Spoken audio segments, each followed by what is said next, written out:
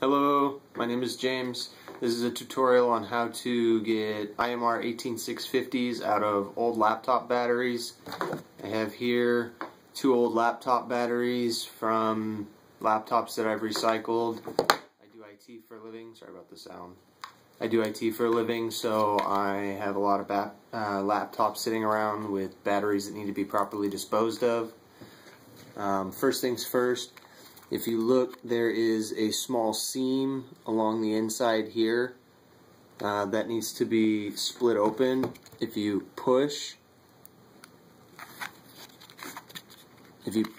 on the tabs, you see the seam start to lift. Just go ahead and try and get a screwdriver.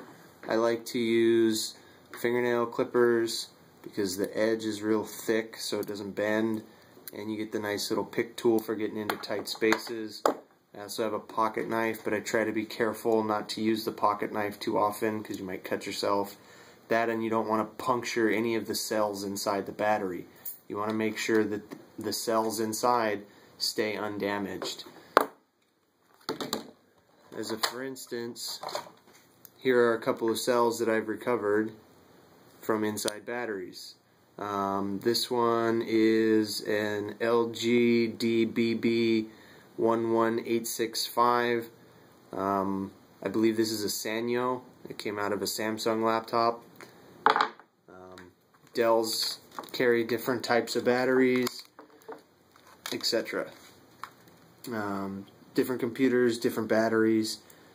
Now, where did it go? Okay. When you start to peel it up and you can hear it click,